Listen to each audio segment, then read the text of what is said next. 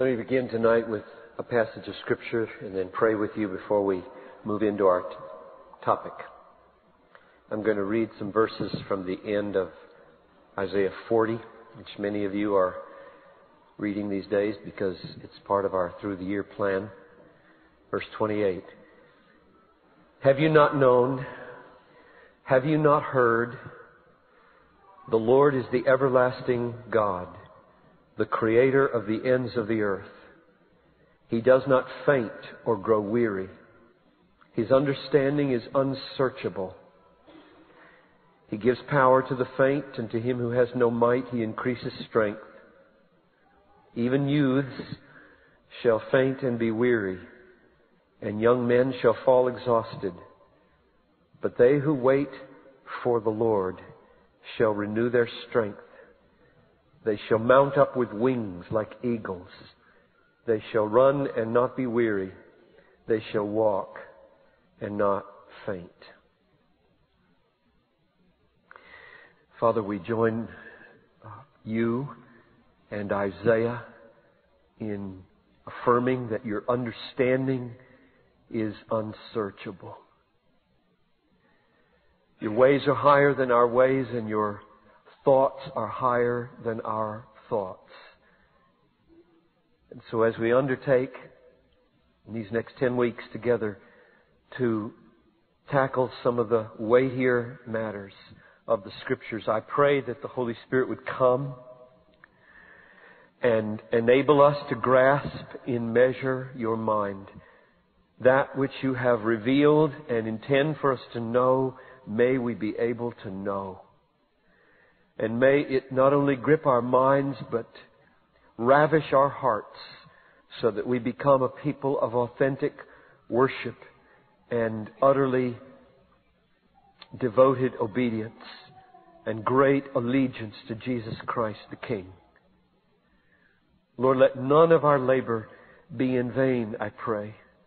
I pray for every person in the room right now that there would be a heartfelt longing to know you, to love you, to follow you, to delight in you, to rest in you, to hope in you, to treasure you. And may that longing be satisfied week by week as we study together. Guard us, I pray, now from the tempter and the deceiver, who is a great confuser of minds, who does not want these things to be known or understood, would like to keep your people in the dark, unable to delight in who you are. So I pray that you would frustrate his designs tonight, and that you would fill us with all the fullness of yourself. In Jesus' name I ask it. Amen. This class is called Tulip, the Pursuit of God's Glory in Salvation. It's one of the several component seminars of a class in practical theology which the Track 2 guys are taking for seminary credit. So I'll read the aim and scope of this course here. Who initiates faith? Who sustains faith through the afflictions of this life? Who gets all the glory in salvation? This seminar is designed to communicate in a sensitive and pastoral way the essence of the Calvinistic view of the doctrine of salvation, and to show how the Reformed understanding of this precious doctrine is rooted in the careful study of Scripture and is valuable in the life and ministry of the church. Our interest is not so much in what John Calvin thought about predestination, but first and foremost what Jesus and Paul and Moses and Isaiah and Peter and Luke and the rest of the biblical writers taught in Scripture. No difficult texts will be avoided, at least not intentionally. The Arminian side, if those are strange words to you, Arminian, Calvinist, okay, we'll talk about that in a minute. The Arminian side of the argument stressing free will of man will be fairly represented. The seminar will include presentation time as well as time for questions and answers. And then comes some required texts, a good literal version of the Bible for all the Track 1 folks. Everybody, I hope, would bring one. The one in the pew there is a good one, we think, the New American Standard. I hope that all of you will get and read this booklet called Tulip.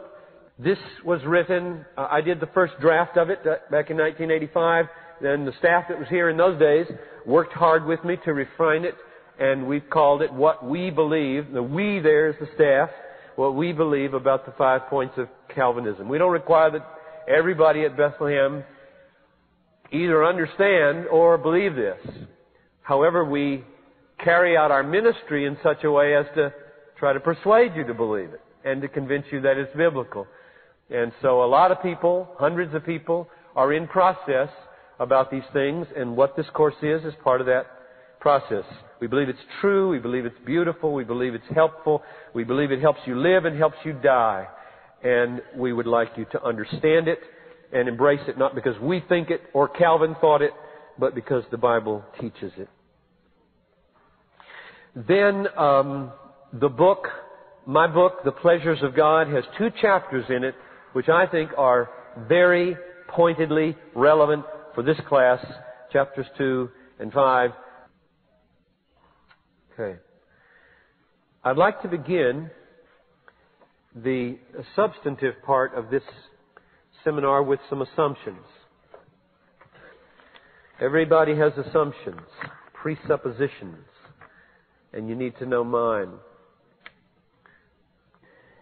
Number 1 is a quote from our affirmation of faith. The Bible is the Word of God, fully inspired and without error in the original manuscripts, written under the inspiration of the Holy Spirit, and that it has supreme authority in all matters of faith and conduct. I should have taken out the word that. I dropped a phrase at the beginning. It has supreme authority in all matters of faith and conduct. Now, if that assumption feels like a far-out leap into the dark to you, and you don't see any warrant for it, you're here visiting tonight, you're not part of this commitment that we have at Bethlehem, there is going to be a seminar, you'll notice, number 4 under the top of page 3, Why We Believe the Bible. That'll be in the spring. I taught that 2 years ago here, and so it's not something we just dangle out there and leap into without thought and reflection and prayer and honesty. But it's not something I'm going to defend here. It's something I'm going to assume. Number 2, right thinking about what the Bible teaches about God and man and salvation really matters. The TBI exists because we believe that. Right thinking really matters. Bad theology, and you don't need to stumble over that word, you are all theologians in the making. A theologian is simply a person who starts thinking about God and either does so well or badly. And we want to do it well. So there are professional theologians and then there are lay theologians. And everybody who's a Christian is a theologian, either doing it badly or doing it well. And this course is designed to help you do it better. Bad theology dishonors God and hurts people. Churches that sever the root of truth may flourish for a season. We transplanted a tree when we did this parking lot over. You'll notice we transplanted 2 trees. We had to pull up the roots. Big trees. Been there for about 8 years. And moved the other one down there. One is still green, the other one's all brown. And I'm wondering, is it going to survive? And there are churches like that. It looked for weeks like it was going to make it. And the leaves are still green, and that's what happens in a church. If you wreck the connection with the source, it'll stay green for a while. A lot of churches around the country flourishing for a while, maybe a decade, maybe 20 years. And then they'll either die or they'll cease being evangelical churches and become very liberal, nominally Christian churches. So I'm assuming right thinking is very important. Number 3, the work of the Holy Spirit and the pursuit of His work in prayer, that is His help, is essential for grasping the truth of Scripture. So this is to help balance point number 2. It is not mere thinking that enables us to grasp the Bible. It is the work of the Spirit. And even though I'm calling this an assumption, I want to give you a text to support it. We impart this in words not taught by human wisdom, Paul says, but taught by the Spirit. So when Paul writes, he says he's imparting words that are taught by the Spirit, interpreting spiritual truths to those who possess the Spirit. The unspiritual man, that's the person who doesn't have the Holy Spirit helping him, does not receive the gifts of the Spirit of God, for they are folly to him, and he is not able to understand them, because they are spiritually discerned.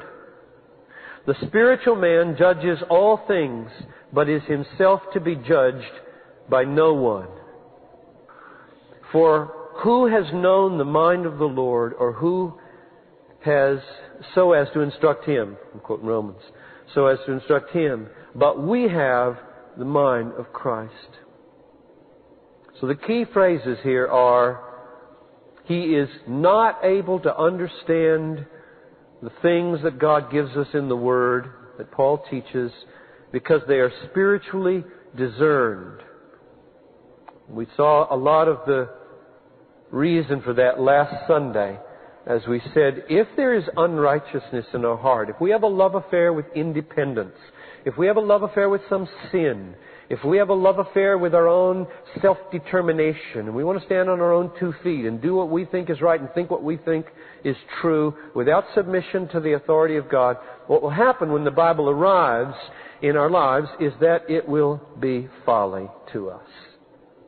We will either reject it outright and say the Bible's not true, or if for some social reason or some religious reason we feel like we can't do that, we will twist it to fit what we already believe and feel comfortable with. In either case, we will not understand, and we will be left without light. To overcome that, we need the Holy Spirit. We must be not unspiritual people, but spiritual people. So pray. Pray before you come in here. I love worshiping before this class.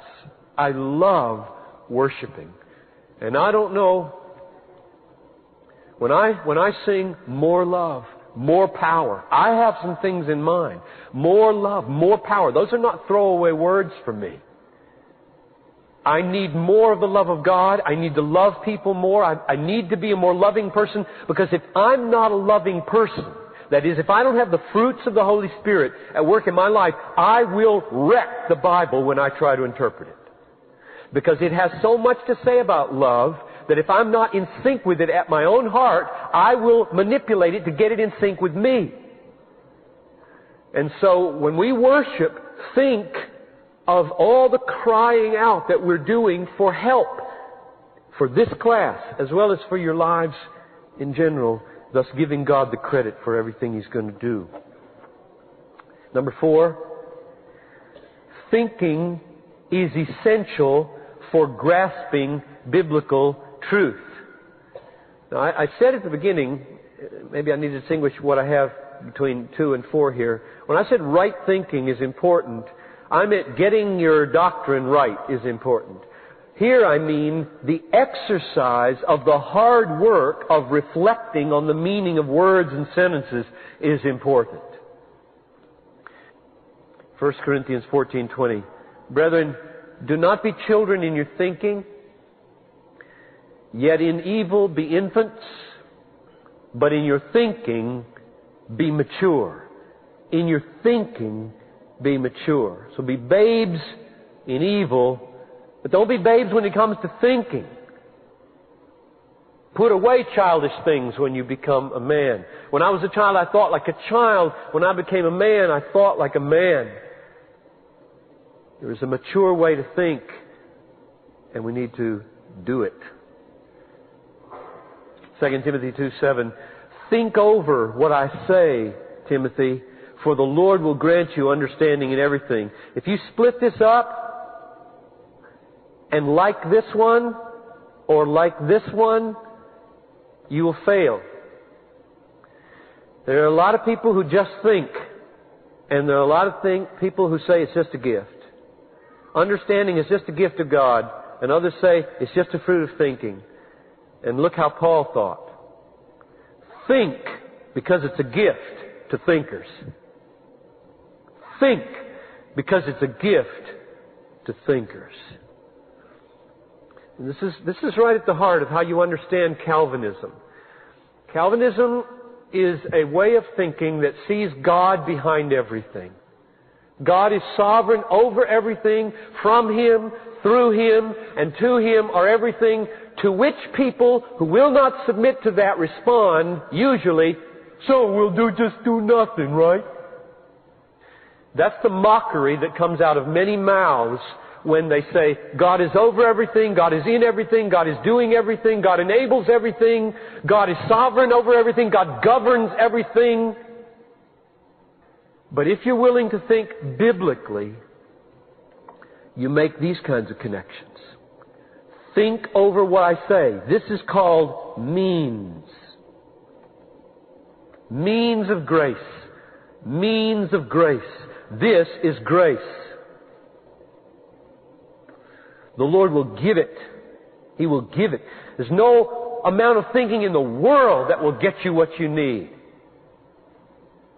And no grace that'll give it to you if you're not doing the means. And the means themselves are gifts of grace. That's Calvinism. One more assumption. God ordains that there be teachers in the church to help the body grasp and apply the truth of Scripture. To help the body, that is the church. He gave some as apostles, some as prophets, some as evangelists, some as pastors and teachers, for the equipping of the saints, for the work of the service, to upbuild, for the upbuilding of the body of Christ. You might just take point number 4 and say, okay, I'm supposed to think over my Bible, and the Holy Spirit is supposed to graciously and freely give me understanding as I do the means of grace thinking. So you're not needed, John Piper. Thank you. I will just work with my Bible. And God is gracious to us. But that would be unbiblical. I mean, it might be logical at one level, but it's not biblical. And we're always going to be trying to take our heads and press them through the sieve of Scripture so that we sift out all the wrong conclusions drawn from right premises. So many people draw wrong conclusions from scattered premises. I have in mind, when I say teachers here, both living teachers and dead teachers. Hebrews 13:7. Remember those who led you. Remember your leaders who spoke. This is past tense. Some, they're gone now. They're dead, some of them. Who spoke the word of God to you, and consider the result of their conduct and imitate their faith. That's people like Calvin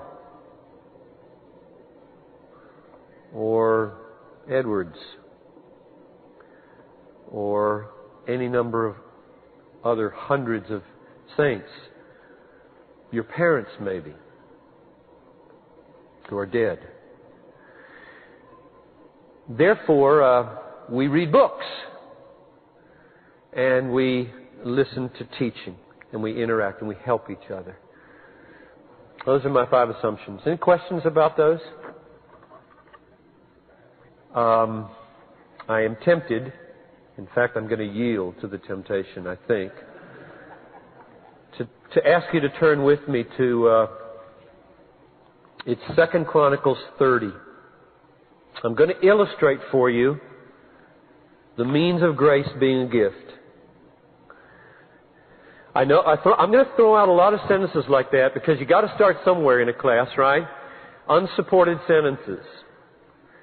And if you press me, I will probably support them at the moment. But I hope I don't get pressed every time, because we'll never, ever get through this class if I don't do something in sequence. But that's okay. I'm going to trust the Lord to govern these questions that come, and we'll just go with the flow. Now, in 2 Chronicles, the Lord is telling the people, let's start at verse 7. Do not be like your fathers and your brethren who were faithless to the Lord, God of their fathers, so that He made them a desolation, as you see. Do not now be stiff-necked as your fathers were, but yield yourselves to the Lord and come to His sanctuary, which He has sanctified forever. And serve the Lord your God, that His fierce anger may turn away from you. So notice the conditions being laid down. If you want the fierce anger of God to be turned away from you, you better serve the Lord. You better yield yourselves to the Lord. Verse 9. For if, big condition, big means, if you return to the Lord, your brethren and your children will find compassion. So compassion is contingent upon the means of returning to the Lord. You do that, and God will do this with their captors and return to this land. For the Lord your God is gracious and merciful and will not turn away His face from you if, you see these means, these conditions, if you return to me. Okay, now if you stopped there, stopped reading, you would say, that's the way I understand the Bible. God gives humans conditions. God tells them what they have to do. When they do what they're supposed to do, He does what He does in response. That's human religion. That makes sense to everybody. You don't need a Holy Spirit to understand that. That's the way everybody functions in the world. Well, that's what the Bible says. So means are held out. You must do this. And then God responds. And that's true. I believe what I just read. I'm not going to contradict it. I'm going to add just one thing. Verse 12. Ooh, I love the way your heads go down. Womp. Well, let's read 10 through 12, lest we jump over anything. So the couriers took this message. They went from city to city through the country of Ephraim and Manasseh and as far as Zebulun, but they laughed them to scorn. So some people did not do the means. They did not fulfill those conditions.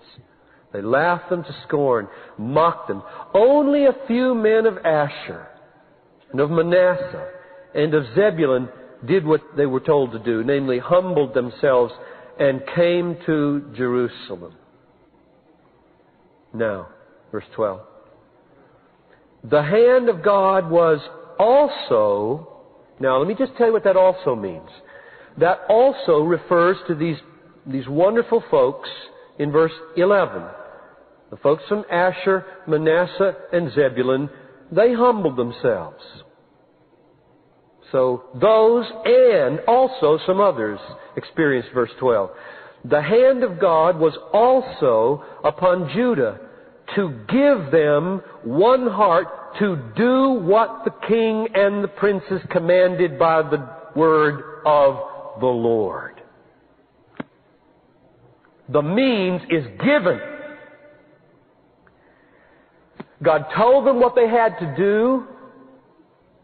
Repent, humble themselves, yield to the Lord, and God will be compassionate to you. And then God gave them the heart to do it.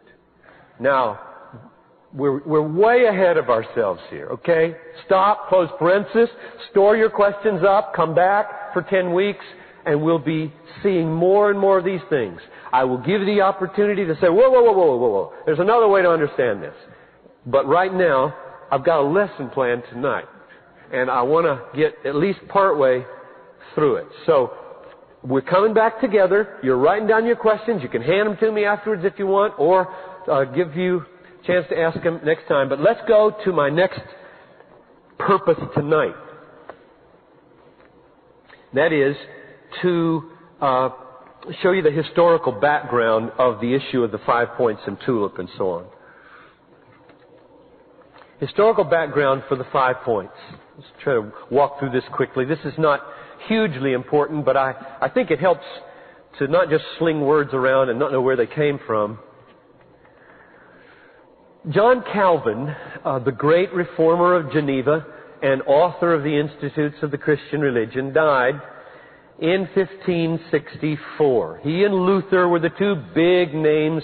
Zwingli could be added in there. The three big names of what we call the Reformation, where the Catholic Church was begun to be reformed until the Catholic Church excommunicated these men and the Protestant Church was born. The Dutch theologian Jacobus Arminius was born in 1560 and died in 1609. So you see just a little overlap there. He was 4 years old when Calvin died. He came to disagree stronger and stronger with the key tenets, beliefs of Calvinist doctrine. His name is going to produce Arminianism, and his name is going to produce Calvinism. In the early 1600s, a controversy arose, especially in Holland, the Dutch Reformed Church, between the Arminians and the Calvinists, the groups who bore the name of the person who most powerfully expressed their understanding of Scripture. What was the controversy? In 1610, the Arminians presented, the followers of Arminius, presented 5 doctrinal positions called the Remonstrants to the state authorities. It was a state church. The Dutch Reformed Church was a state church. These expressed the key areas where they disagreed with the Calvinists. Then, 8 years later, from November 13, 1618 to May 9, 1619, Calvinists, the Dutch Reformed Church, met at the Synod of Dort. Anybody graduate from Dort College here? It's named after this. In the Reformed Church School over down in, is it Sioux Center? I'm thinking of Northwestern, aren't I? Yeah, same. Okay. Same denomination, I think, or at least same theology. They met in the Synod of Dort to answer these 5 disputed points. Their answers came to be called the Canons of Dort. Now, the Canons of Dort, canons just simply means principles or rules, beliefs. The Canons of Dort, the Belgic Confession, and the Heidelberg Catechism are the 3 Dutch Reformed statements of faith that govern today the Christian Reformed Church in America, Calvin Christian School, where dozens of kids from Bethlehem go to school, and so on. So this is the origin of these canons. These are the original expression of the 5 points of Calvinism. Thus, the 5 points were not asserted by Calvinists as a summary of their doctrine. Calvinists didn't one day say, let's put forward our system in 5 points. They didn't do that. They were the Calvinists' response to the Arminian remonstrants who chose these 5 points with which to disagree. So out of the total system that was being taught as Calvinism in the Dutch Reformed Church in those days, they spotted 5 things that they really didn't like and believe were biblical. And they labeled them and they asserted an alternative, and then the response to those 5 disagreements came to be the 5 points of Calvinism. Nevertheless, these 5 points are at the very heart of how we understand God and sin and grace and atonement and salvation and all the things that are touched, namely everything, by these great realities. In short, the 5 points are vital to understand and have a bearing on all of life and ministry. I'm not teaching this course because I think it's a curiosity, that the 5 points are a curiosity. I'm teaching it because I think to what you believe about these 5 issues, wherever you come down, is unbelievably vital for your faith, your family, how you raise your kids. I tell you, if you've got kids in this church and you don't like this, you better leave, because the curriculum that is being developed here is massively God-centered, massively weighted towards the sovereignty of God, and your children are going to be taught a theology that is awesome in its wonderful centrality of God. Number 8, somewhere along the way, and I don't know the history of this, and if any of you knows, I would like you to tell me, or knows where I can find out. I've looked and don't know where to find it. Somewhere along the way, the Calvinistic view, the 5 points, came to be summarized under the acronym TULIP. I mean, it is such an incredible providential accident that TULIP is Dutch. And in English it works. This is really strange that TULIP works, and it works in theological order. I mean, this is really strange. I wouldn't begin to argue that that's a reason to believe it, though it's strange. TULIP is just a helpful way to remember the 5 points. They deal with T, total depravity, our condition; U, unconditional election; L, limited atonement. We could do better than that phrase. I wish it were TUDIP, for definite atonement, but more on that later. TUDIP's not a word and wouldn't help anybody. I, irresistible grace; P, the perseverance of the saints. Now note, a person may embrace these 5 points because they think they're biblical, while not embracing other things that Calvin and the Dutch Reformed Church endorsed. For example, one may embrace believers' baptism, as I do. We're a Baptist church, and I'm glad. And one may renounce the idea of a state church, which I do. I think that's unbiblical and unhelpful. And there are other things that John Calvin believed and did that I would find wrong. So, should we call ourselves Calvinists? Should we even use terminology like that? Well, we do not belabor it. When you read my books, you will not find the word Calvinist in any chapter title at all, anywhere. It's a rare word to be found anywhere in the books, because I think it just is neither here nor there with regard to the labels. It just doesn't matter. What matters is it biblical? Does the Bible teach it? And so a lot of people stumble over the words Arminian and Calvinist and they say, why do you want to have an allegiance to a man? Well, we don't. And so we don't make a lot out of that. However, if you were to ask me, are you a Calvinist or an Arminian, I would not hesitate to say, I am a Calvinist. So, depending on the group you're in and the people you want to communicate with, you need to be careful and you need to qualify. Let's always stress, at least if you buy my assumption number 1, we want to be a biblical people more than we want to be a Calvinistic people. Question on the history. I don't know much about history. I just study enough to feel my way around and get my bearings and know where my roots are. But if you press me on details, I'll probably be ignorant. Ken? The truth in that, namely that the Reformation was fought over election or the sovereignty of God, I mean, that's a pretty bold statement in view of the fact that indulgences, the issue of indulgences, the issue of the worship of saints, the issue of the authority of the Pope, the issue of the Mass. and what happens to the body of Christ at the Lord's table. I mean, those were massive issues of dispute, plus others.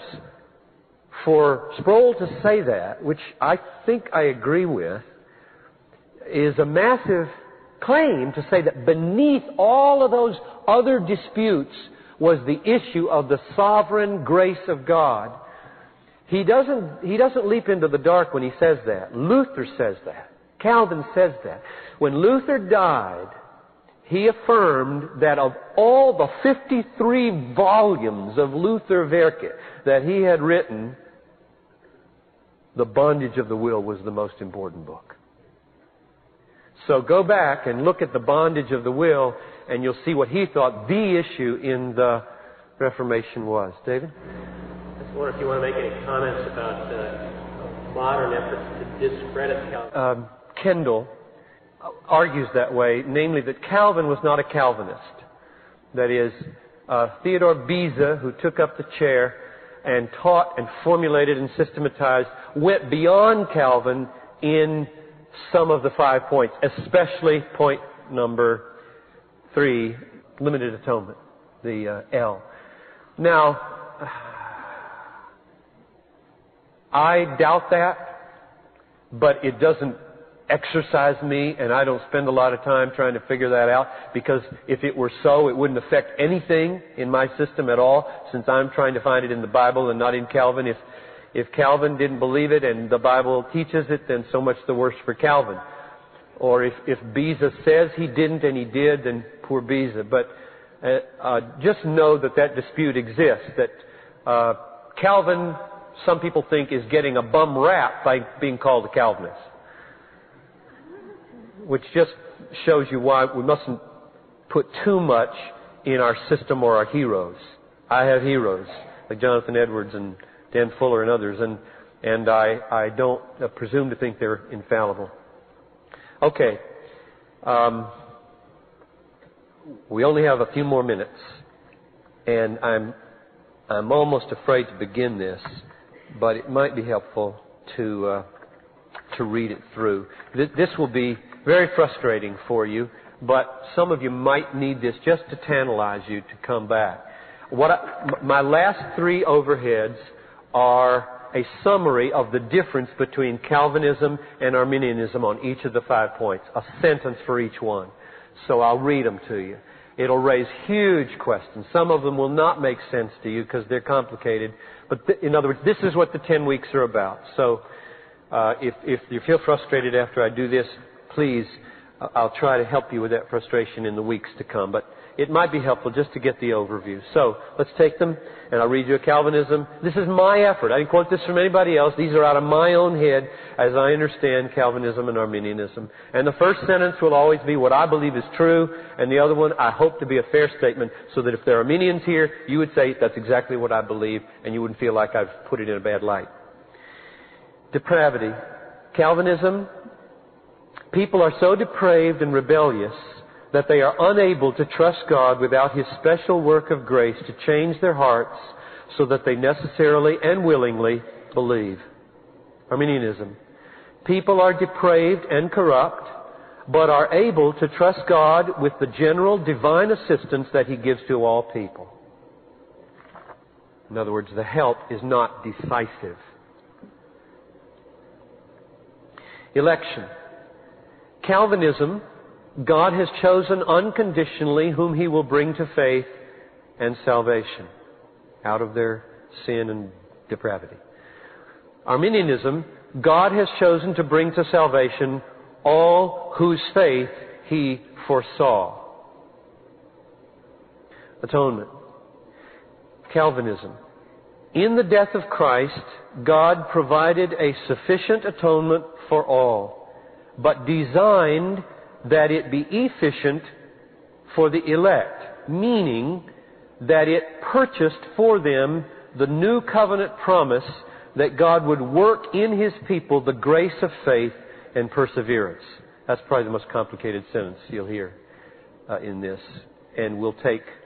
This is the one where most people stumble. Limited atonement is the one, and I'm carrying on a dialogue with a professor over at Bethel these days on email, and trying to work through what it means. Arminianism, with regard to the atonement, in the death of Christ, God provided a sufficient atonement for all, same up to this point, and designed that it become efficient by virtue of faith, meaning that the faith itself is not a purchased gift, but the human means of obtaining the gift of purchased forgiveness. Also complicated, needing explanation and defense. So we will spend time with those. The last two, and then we'll be done for tonight. Grace, or new birth. Calvinism. New birth is God's work of renewal in our hearts, which necessarily brings about the act of saving faith. Just a word about irresistible. It's an irresistible grace.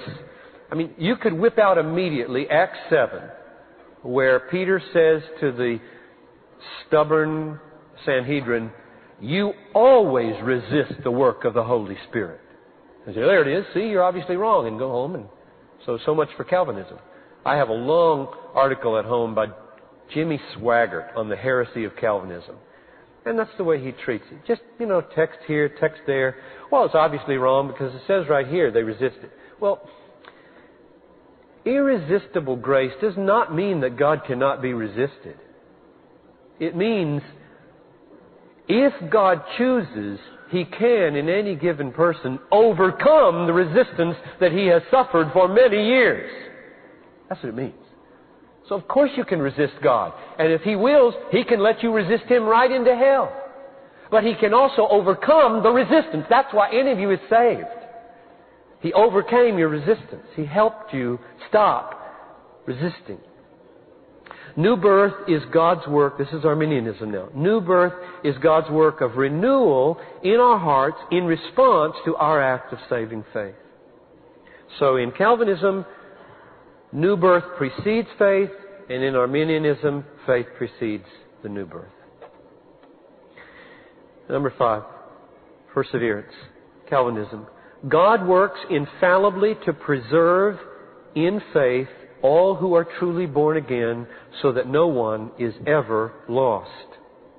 That is, none of those is ever lost.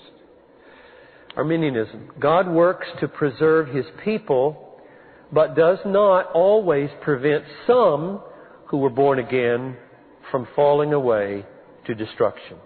In other words, there is no eternal security in the Arminian system for those who are born again. You can be born again and then be finally destroyed. Father in heaven, we begin together knowing that these are huge and awesome things. They have caused many of your people to go separate ways on issues, and we don't want, Lord, to highlight differences. We want to win agreement in the Holy Spirit and learn how to live together in the truth. And so I pray that you'd help us to that end. So everything that we've presented tonight that's true, confirm it, I pray, in people's minds and hearts. And if anything's been amiss, correct it and enhance the truth for them. And bring us back together, Lord, on the Lord's Day and next Wednesday in such a way that we would be filled to overflowing with worship and readiness to grow. And Lord, I ask that you not let this become the kind of exercise that inhibits our witness during the week. I pray that as I'm walking home tonight, in an hour or two, and there's somebody on the street, that you would let me know and give me the burden for their salvation. And I pray that everybody in this room would feel that way as they get up tomorrow morning on Thursday and go to work or go to school or hang out in the neighborhood, that they would be praying, oh God, evangelism is the means by which people are saved sovereignly by the Spirit. Use me in these means, I pray. In Jesus' name, amen. Thank you for being here. And dismiss.